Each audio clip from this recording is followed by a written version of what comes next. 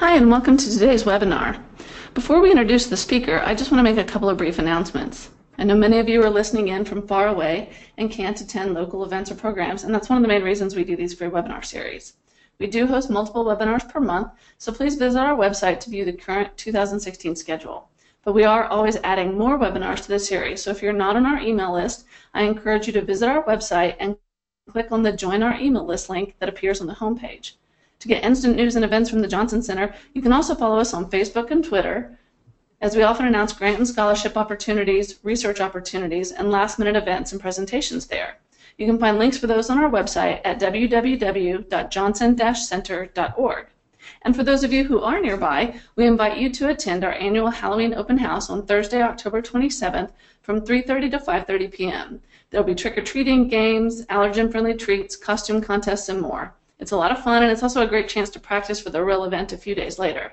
It's free, you just need to RSVP, so watch for the invitation on our social media pages or in your email. Be sure to follow our colleagues at the Autism Research Institute, as they also host their own webinar initiative, and they share some great resources on their website and social media pages.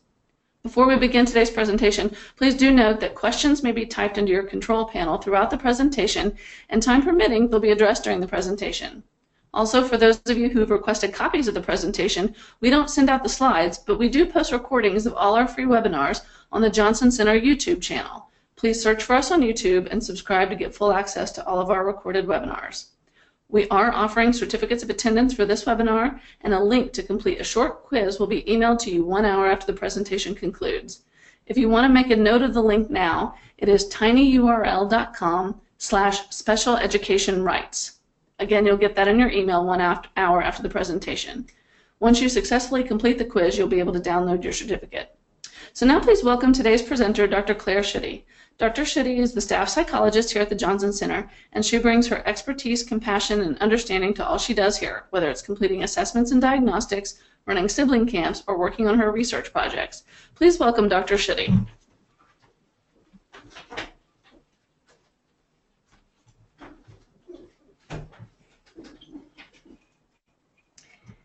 Hello everyone, thank you for joining me for today's webinar, Know Your Rights, Making Sense of Special Education. This presentation was put together by myself as well as Amanda Tammy, LPC BCBA.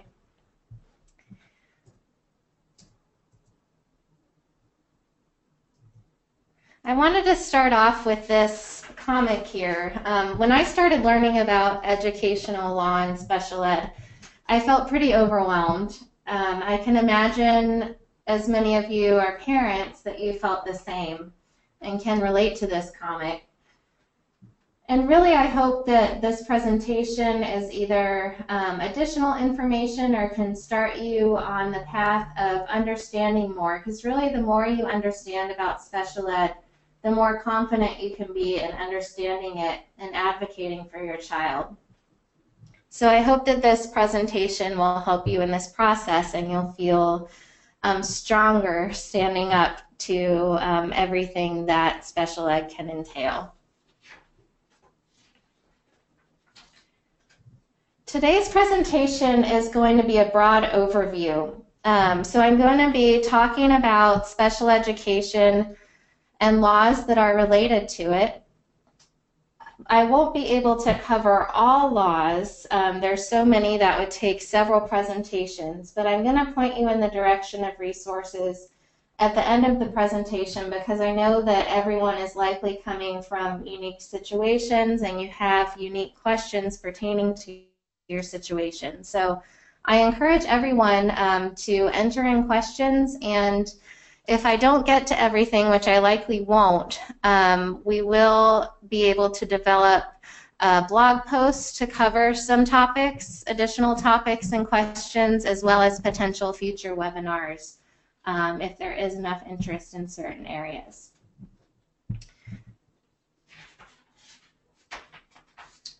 I'm going to start off our discussion on talking about the Individuals with Disabilities Education Act and eligibility for special education. First off, we're going to be talking mostly about federal laws today. However, it's important to be familiar with your state laws as well. States can have different laws pertaining to special education. They can mandate more protection, but not less. So if your state provides more protection, that can trump certain federal laws.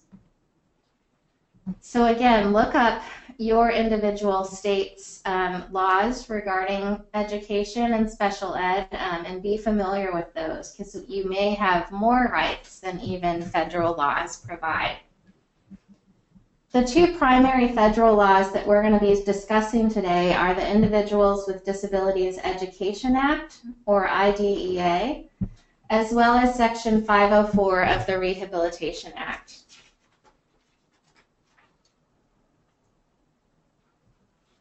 IDEA, or Individuals with Disabilities Education Act, is the federal education law that requires schools to serve the needs of students with disabilities between the ages of 3 to 21. Basically, it's a law that governs and provides the right to special education. In the IDEA, it was last updated in 2004. There's 4 basic rights that I'm going to review that are part of the Individuals with Disabilities Education Act. The first of these is FAPE, F-A-P-E, which stands for Free and Appropriate Public Education.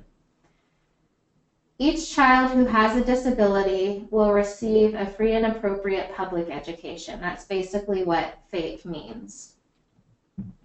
Another basic right that's part of the IDEA is the least restrictive environment.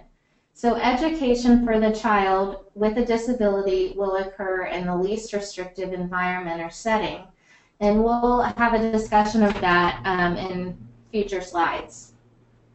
Another basic right that's part of the IDEA is regarding evaluation. Schools must evaluate children who are suspected of having a disability to see if they're eligible for services, as well as provide re-evaluations. Another basic right covered under IDEA is for related services. So these are services that the student might need, such as certain types of therapy, like speech therapy or occupational therapy. Schools are obligated to do all of these things that I just listed. Let's talk about eligibility for special education under IDEA. To be eligible, the child must have one of the disabilities listed here. Additionally, the disability must be impacting their academic progress. This is an important point because not all children with one of these disabilities will receive special ed. It must be impacting their academic progress and be determined to be impacting their academic progress via an evaluation. However, if a child doesn't meet eligibility under IDEA, they may qualify for services under Section 504 of the Rehabilitation Act, which we're going to be discussing in a minute. But again, the key determination is whether the disability is impacting developmental progress. Now, I also want to point out that all of these labels up here of the different types of disabilities are considered educational labels. These are different from clinical diagnoses that a private clinician might diagnose. For example, the term emotional disturbance is an educational label for a disability that might encompass diagnoses such as mood disorder or bipolar disorder. Also, there's the educational label of autism. This might include autism spectrum disorder. So again, these are all more educational labels that the school uses to define a disability.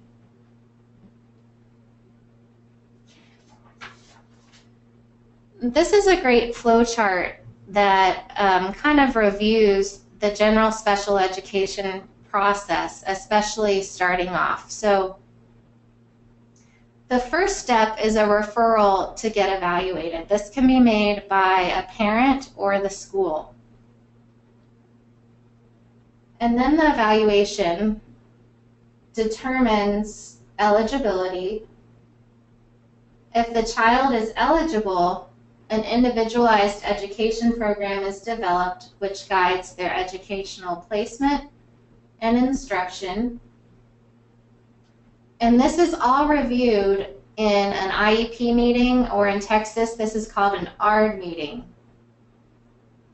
And we'll talk about that in a moment. This is also the general process for reevaluations.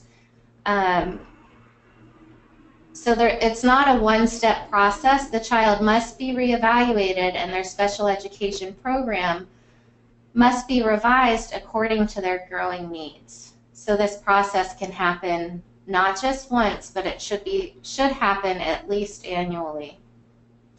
And I'll talk more about timelines related to that in the presentation.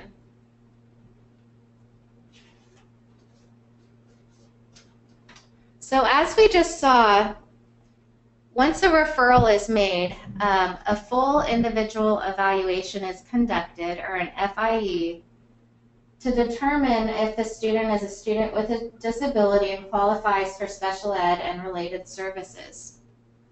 The FIE also helps develop baseline levels of performance and a starting point of what goals should be made. The FIE should be completed 60 calendar days after parental consent. Consideration of what a day means may vary from state to state, but typically it's school days. And for example, in Texas, it's actually 45 school days that the evaluation must be completed. So again, look up your state laws to see if those are different than the federal laws. A variety of tools and strategies should be used as part of the FIE to gather functional, academic, and developmental information, including standardized tests, observation, and information from the parent. So the evaluation should be comprehensive and measure all relevant areas of functioning and use standardized tests. I would recommend if your child is being evaluated for the first time, to familiarize yourself with the evaluation process and a basic understanding of standardized tests and measurement. We have some previous webinars that cover this topic that you can access on our YouTube channel. And there's also information about this and understanding evaluations in some of the resources that I mentioned at the end of this presentation.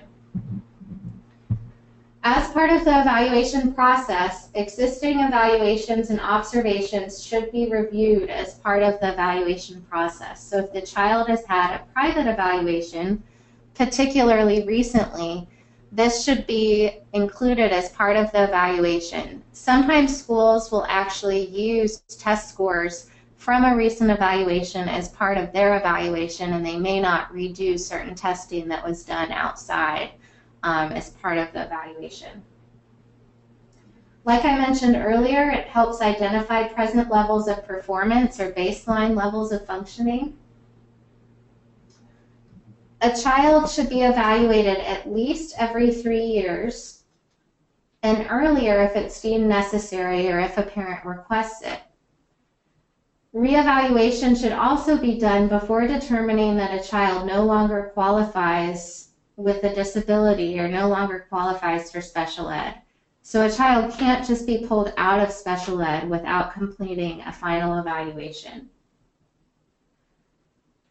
When a parent first consents to the evaluation and the process is started, a copy of their procedural safeguards, which is basically parental rights that are part of the IDEA, should be given following consent to the initial evaluation and also every year afterwards. We're going to be talking at the end of the presentation about what the specific procedural safeguards are.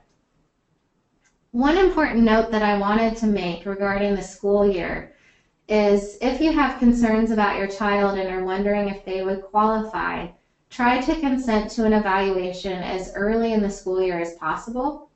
If requesting towards the end of the school year, look up your state's laws regarding when the evaluation must be completed if the school year is approaching summer break. In some states, you may have to wait until after summer to complete the evaluation if you're too close to that cutoff. But in other states, it may be different. So be aware of those timelines. And just another important note that I'm going to be making throughout this presentation is the importance of providing requests in writing. Many requests have to be in writing, such as consenting to the evaluation process, but it's good to just keep a paper trail of your requests, as well as to request other changes that the school's making in writing, so you can keep track of those as well. And this is a right that you have as parents, is to request things in writing.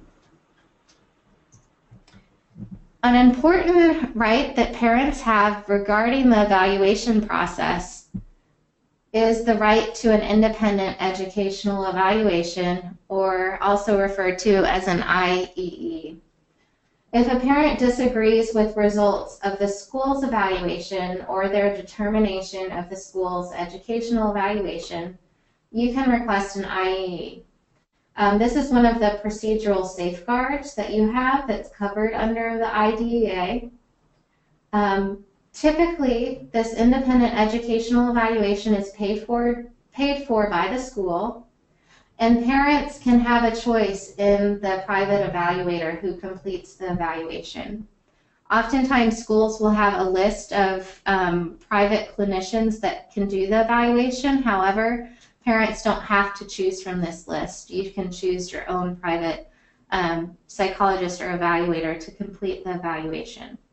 The school will then contact the clinician and set up a contract with them for the independent educational evaluation. One thing to note is that results of the IEE will be considered but not necessarily accepted. So it's good to have this independent evaluation. However, it doesn't mean that the school will automatically accept the results and use that as part of their special ed determinations.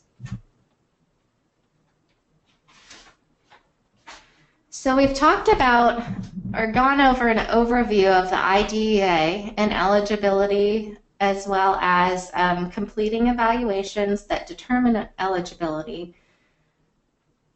Now we're going to talk about IEP and 504 plans.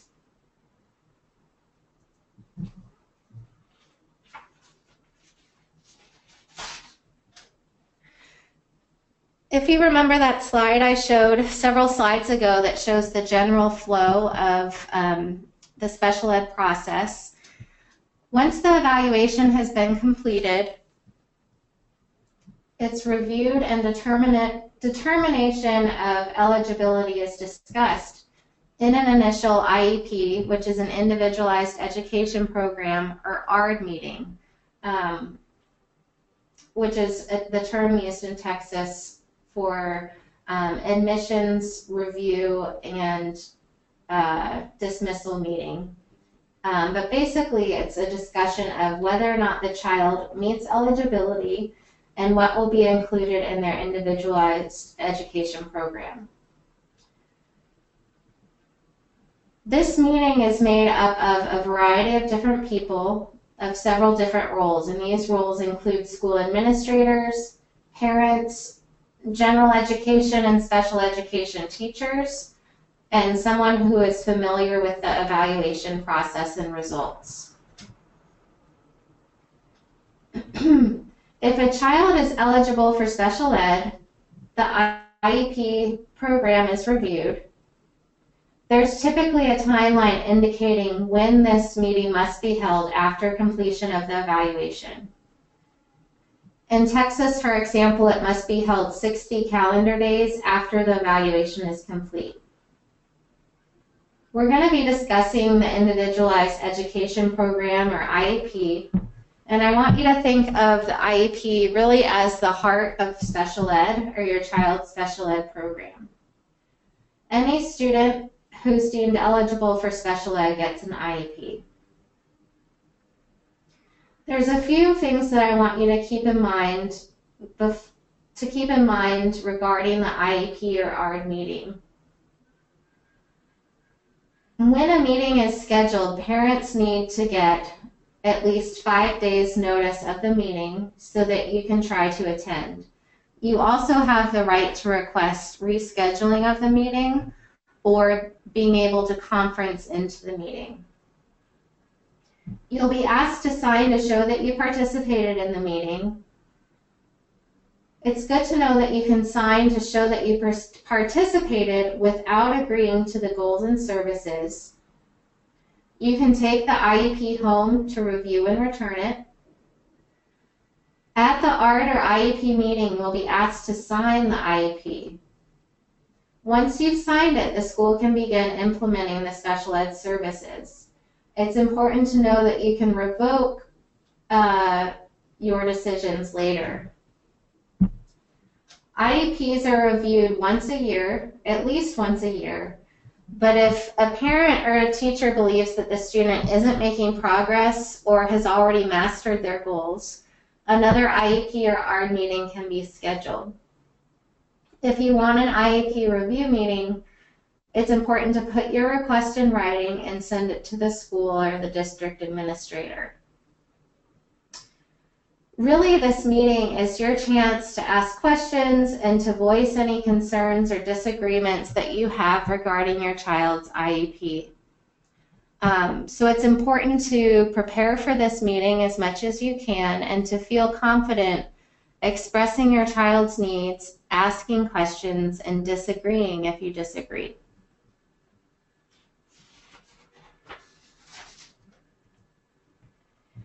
As I said, the IEP is kind of the heart of special ed. It can also be thought of as the blueprint for special education services. It's important to note that special education is not a designated place where your child will go. It's a set of services. Many people think of special ed as a special ed classroom or a setting that the child goes, but special ed broadly means it's a set of services. So again, the IEP is the blueprint for the student's free and appropriate public education. And it includes several different things, such as present levels of performance, annual goals, as well as objectives and benchmarks that will help measure progress towards those goals, as well as related services. And there's also other things that are included in the IEP that we're gonna get to in a few more slides. Now I'm gonna walk us through what should be included in a good IEP and how goals should be written. The IEP, again, will include present levels of performance. Information about these can be obtained from that full individual evaluation as well as from teachers and parents. But it includes present levels of performance regarding academics, such as how the student performs in mastering expected skills for each academic subject. It should consider the student's academic standing in each subject and how the student's disability affects involvement and progress in the general education curriculum. Present levels of performance should also relate to functional type skills. The IDEA doesn't specifically define what's included in functional performance, but basically it describes these as skills or activities that include activities of daily living and independence-related skills. So you want to determine how does functional performance affect their performance in the general education curriculum. So here's some examples of present levels of performance. I'm not going to read all of these out loud, But one thing I want you to note that we're going to get to in the next slide is how each of these examples are things that someone would be able to observe and measure. And present levels of performance, again, are going to cover academic areas as well as functional areas.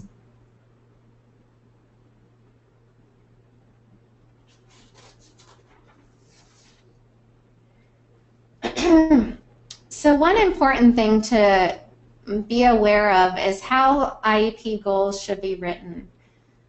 A good way of remembering how they should be written is thinking of SMART goals. So you want the goals to be written in a specific manner.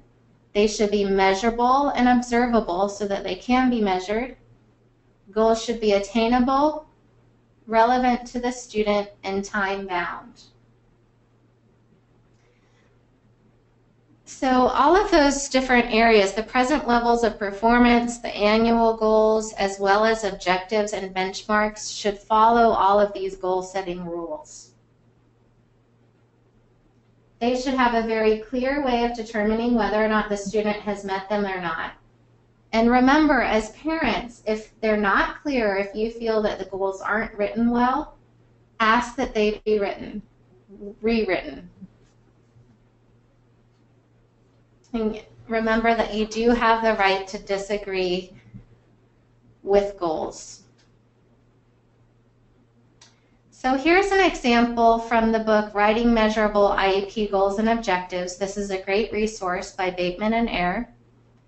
And this is an example of present levels of performance, objectives, and benchmarks that will help get to this goal. So as you read through this to yourself, notice how, again,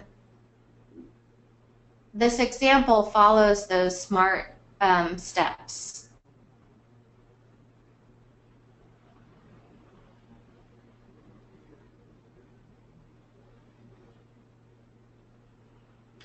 And again, I would encourage you to access resources such as this book or some other resources that I'll mention at the end for how to write effective IEP goals.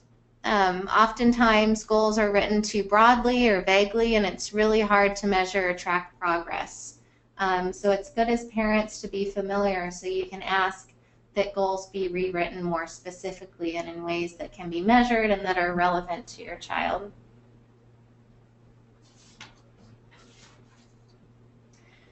Another part of the IEP is the least restrictive environment. According to the Individuals with Disabilities Education Act, each child with disabilities will participate with non-disabled children to the maximum extent appropriate to the needs of that child. So they should be placed in an educational setting that is the least restrictive. So we're going to talk about what those settings might be and more specifics about this. So what the school will consider is how they can provide the student with a free, appropriate public education in the least restrictive environment. This means that the goal is always to educate the student alongside students without disabilities in the general education setting. And the IEP should describe how this will be done, specifically how this will be done. However, sometimes the general education setting isn't the most appropriate placement, so the IEP also covers what alternatives are more appropriate. And it should describe the extent to which the child will not participate in the gen ed setting. So this pyramid depicts the possibilities of different educational settings, and as you can see, as you go up, it's less and less inclusion in gen ed. So it might be general education with in-class support. The child might be removed from gen ed for less than 40% of the day. They might be in a self-contained classroom more than 40% of the day. The child may attend a separate special education day school or a residential treatment center. An important fact related to this is that appropriate and free and appropriate public education, it simply means that it meets and is tailored to the child's individual needs to provide meaningful educational benefit. Appropriate in terms of the school's goals is not to provide the best or maximize the student's potential, it's simply to effectively educate the student.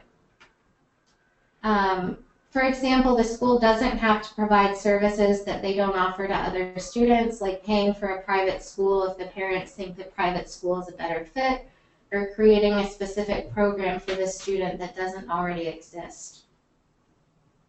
Again, it's simply to effectively educate the student. But whatever the school deems appropriate, they must make this happen, such as funding a day school or a residential treatment center placement.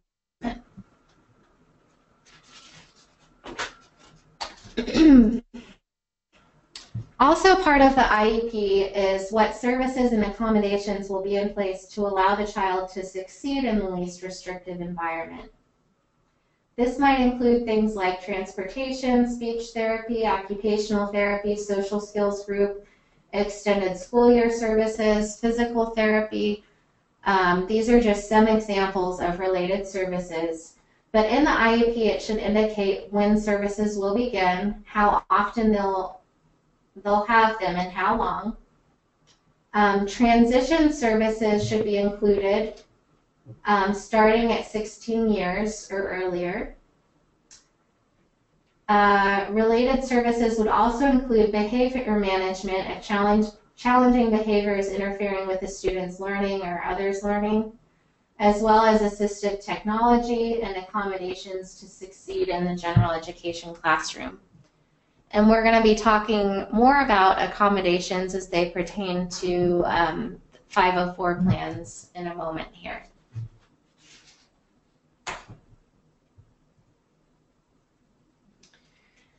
Section 504. So we're moving on from the IDEA and special education and what's covered under that, including IEPs. Again, individualized education programs are part of the Individuals with Disabilities Act. A totally separate law is Section 504 of the Rehabilitation Act. This law allows students to get the accommodations needed to access the general education curriculum at the same level as their peers, and basically access a free and appropriate public education. Again, Section 504 is not part of IDEA law. Instead, it was created as part of the Americans with Disabilities Act to protect the rights of people with disabilities in programs that receive federal funding. So when I say programs that receive federal funding, it's not just educational programs, but Section 504 also applies to colleges and the workplace and other settings. 504 applies to students who have physical or mental impairments that really limit one or more major life activities, such as their activities of daily living, speaking, hearing, seeing, breathing, learning, working, as well as additional areas of functioning. The school must evaluate a student to determine that they have a substantial impairment to be eligible under this law. It's important to know that it's easier to qualify for a 504 plan than an IEP. For example, a child might not meet eligibility under the IDEA, but they may under Section 504. It's also important to know that parents and students have fewer rights and procedural safeguards under Section 504. Furthermore, there's no legal requirements of what should be included in a 504 plan, and it actually doesn't even require a written plan, but certain districts or states may have different policies regarding whether it must be written. Another difference is that parents don't need to be invited to the meeting to develop the 504 plan, but parents must be notified that a plan has been developed. So again, Section 504 is another avenue for receiving services, but there are different rights available for parents and children under this law.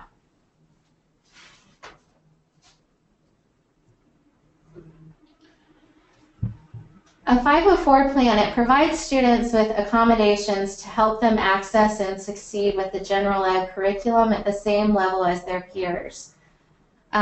Basically, accommodations, you can think of it as kind of leveling the playing field compared to other peers.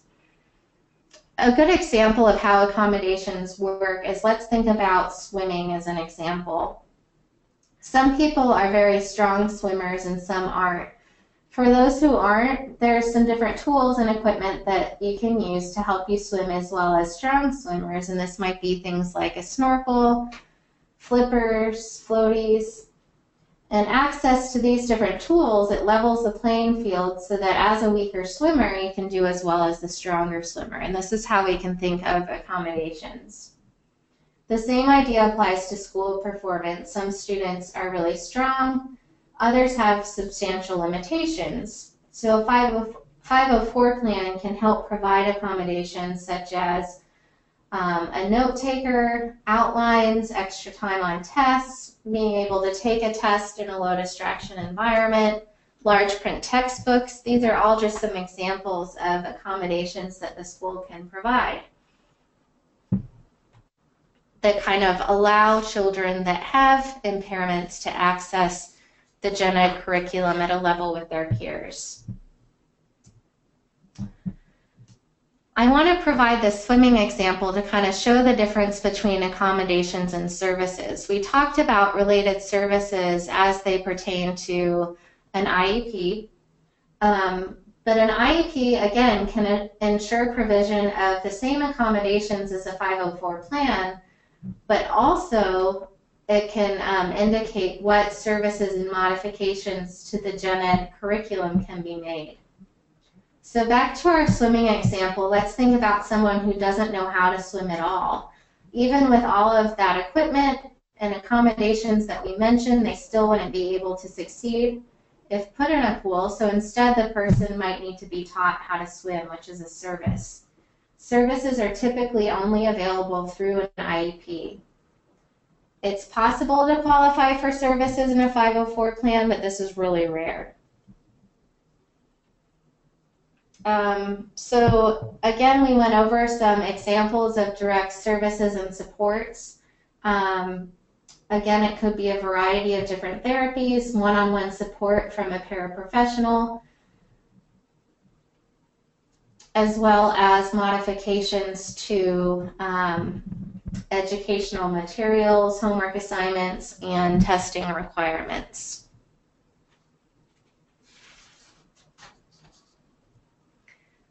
I wanted to quickly go over different rights that, what if your child attends private school?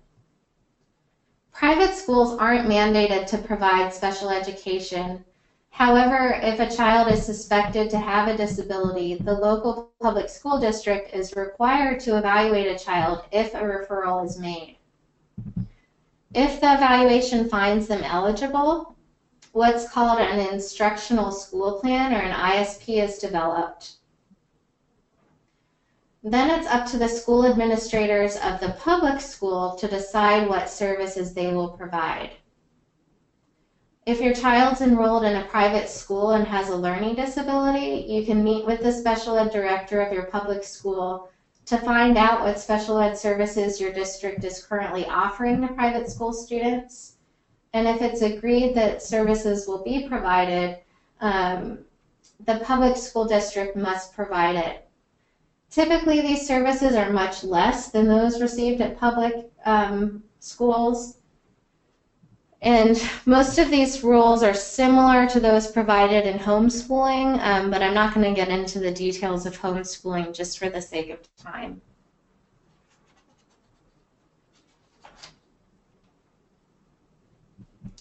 Now we're going to move into a discussion of advocacy and parent rights in the process.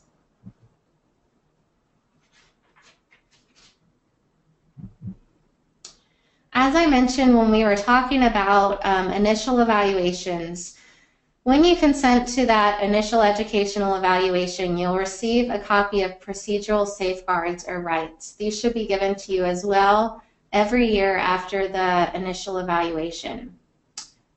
These are basically parental rights for special education. These are different from 504 plans. These are rights that are available through the Individuals with Disabilities Education Act. The first one I want to discuss is prior written notice. You have the right to be given information in writing. And this includes when the school proposes or refuses to initiate or change anything related to identification of whether or not your child has a disability or needs special education. You have to receive information in writing, or have the right to receive information in writing regarding the evaluation process, such as when an initial evaluation is going to occur, if a reevaluation is going to occur, or if the student is being considered for a dismissal from special education. You should also receive written prior notice regarding any changements in placement of your child, as well as changes to the IEP or where the IEP will be implemented. It's important to also just remember, as I mentioned earlier, to always request things in writing. That way you can create your own paper trail and organize everything and have that objective data. Parents also have the right to consent. There's different situations when the school needs to get parental consent, such as before an evaluation. Parents also have the right to independent educational evaluations. We discussed what these are earlier in the presentation.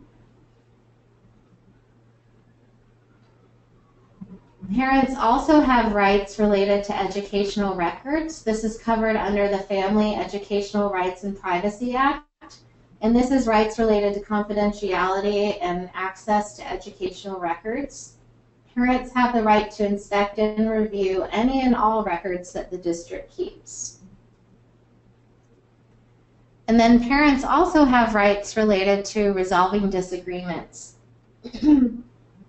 There's particular dispute resolution processes that I'm going to be talking about a little bit in more detail. But if you do have a disagreement, certain rights that you have are to mediation. The IDEA mandates that states have procedures in place to help parents resolve disputes through mediation.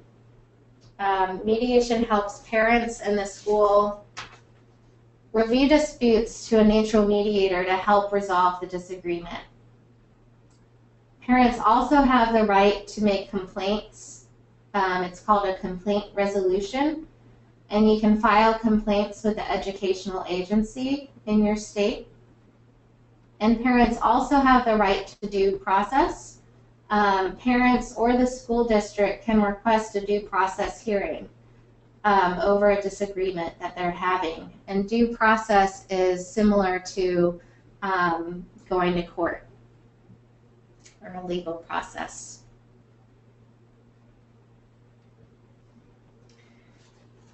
To get in a little bit deeper about disagreements and conflicts, if you disagree with any educational decisions or changes, it's a good idea to schedule an IEP or ARD meeting. Request this in writing. If you disagree during the ARD or IEP meeting, you don't have to sign the IEP and make your disagreements known. If you're having trouble advocating for your parental rights, or you feel that the school is not following educational law, provide your own understanding of educational law and what rights are being violated, or provide documentation of your educational rights and what's being violated. It's always best to try to problem solve with the IEP team first, express your concerns, see if you can come to an agreement. The next steps, if you can't, would be to request mediation, to file a complaint with the educational agency, and then the next step, or the final step, would be to request due process, which again is similar to a hearing. When there are disagreements or conflicts between parents and schools, it's really important to educate yourself, and when you can, consult with an expert such as an educational advocate. These are people that have understanding of educational law and can help support and advocate for children in special ed. Remember, you as the parent are the expert on your child and their biggest advocate. So it's really important to gain confidence in terms of advocating for your child and speaking up for their needs and voicing when you feel that their needs aren't being met. And again, the more you educate, the more power you'll have, the more confidence. Connect yourself with resources. This is important. Collaborate with the school and providers. It's also a good idea to organize all of the paperwork, to create a paper trail, to document, to request things in writing.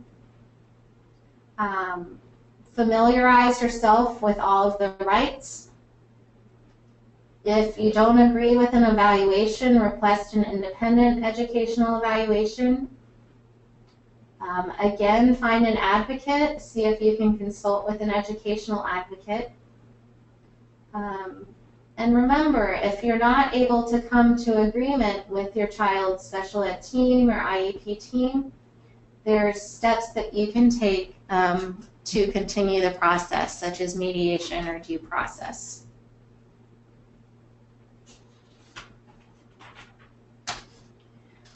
I'd like to review some resources that I feel are very helpful in terms of understanding educational law. One big one is Rights Law. This is up top here.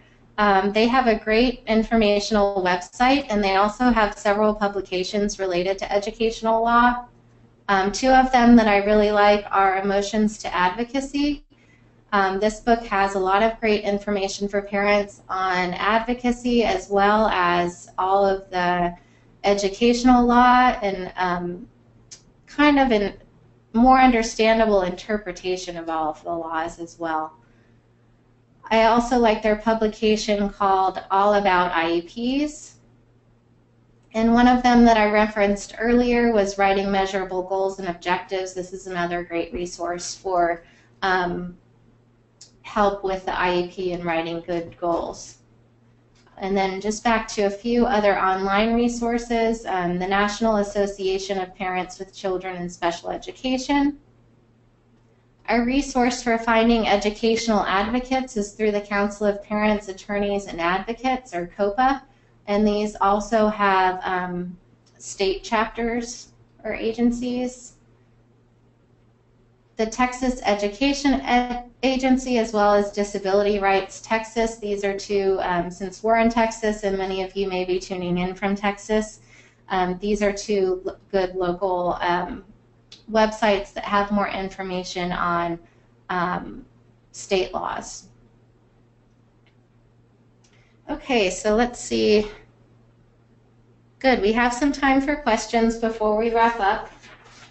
And again, I likely won't get to all of the questions today. However, we will review them and we will be able to post follow-up blog posts. We can even do a question and answer type style post, as well as possible upcoming webinars if there are any topics that we get a lot of interest in.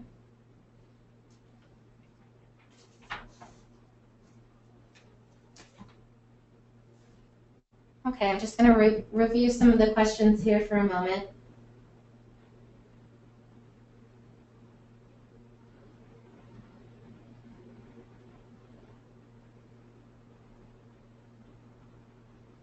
Okay.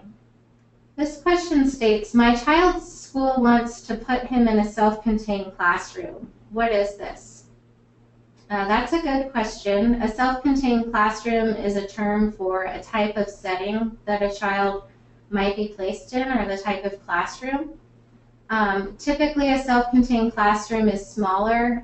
It's usually taught by a special education teacher, and it's with other students that have disabilities or differences. So an important thing to consider if a child is determined that the least restrictive environment would be a self-contained classroom is to ask what percentage will they have inclusion with typically developing peers. For example, will they be in a self-contained classroom but have inclusion during certain classes or during lunch and things like that.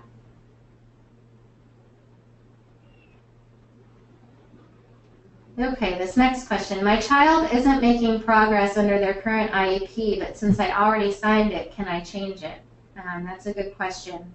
It can get tricky with everything that you have to sign, but yes, parents have the right to request that the IEP be changed. So you want to put a request in writing and indicate what your concerns are in terms of why they aren't making progress. And you want to request an IEP meeting, or in Texas, as we call them, an ARD meeting. But yes, just because you signed something doesn't mean you can't disagree or change it at a later date. Okay, this next one asks, can you describe mediation more? Okay, good question. Mediation pertains to the resolution process. So that's one of the rights that parents have if they disagree with aspects of their child's special ed program.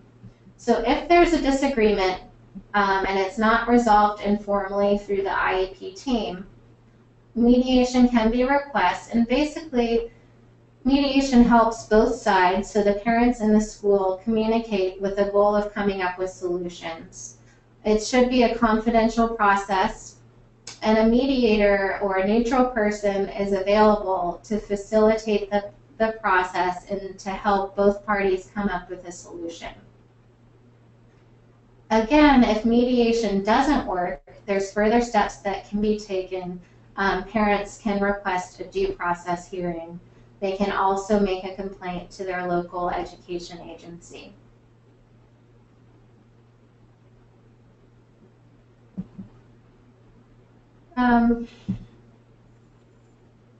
This next question asks, can I bring someone with me to my child's IEP or ARD meeting? Yes, definitely you can, and it's a good idea.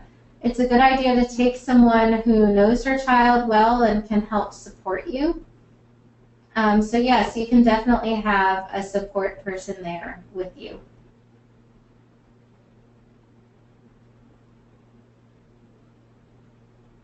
Okay, here's another one.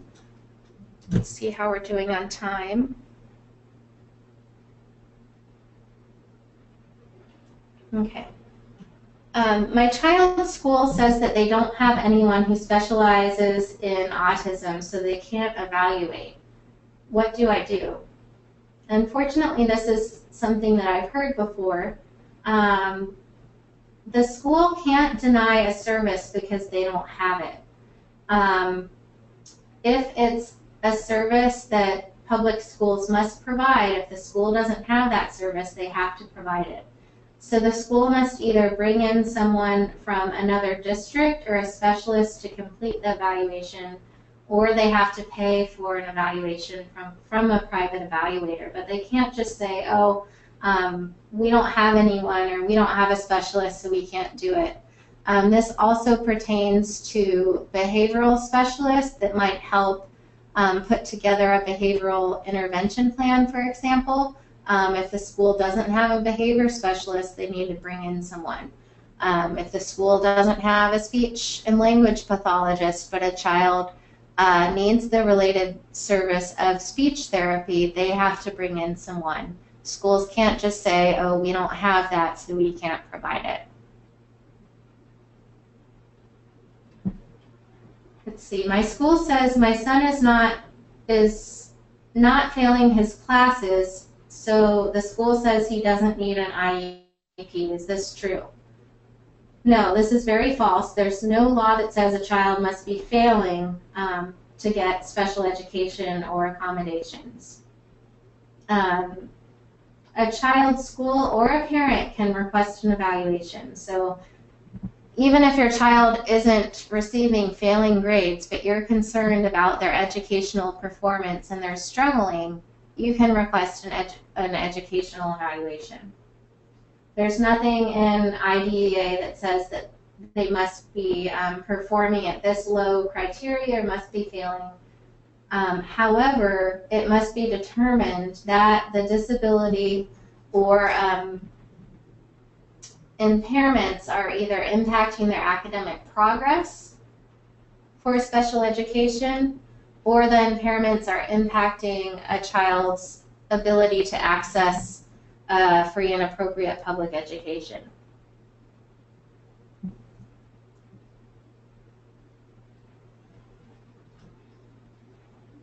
Okay, here's another question. What are some examples of educational modifications? That's a really good question. I didn't talk much about modifications in this presentation. I focused more on accommodations.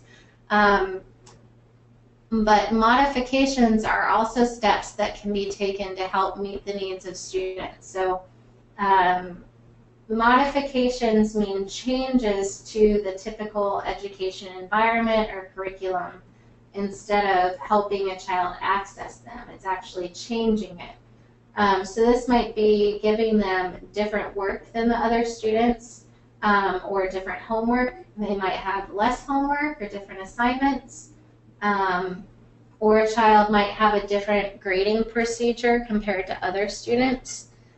So students can have educational modifications to help them succeed as part of special ed and as part of Section 504.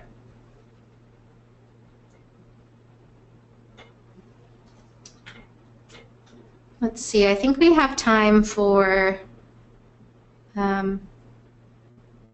actually it looks like it's about time to wrap up today, but like I mentioned, we'll try to get to all questions and consolidate them in a future blog post or perhaps a webinar. But I hope that today it gave you a good sense of what your rights are in special education and what should be included in a good IEP or 504 plan.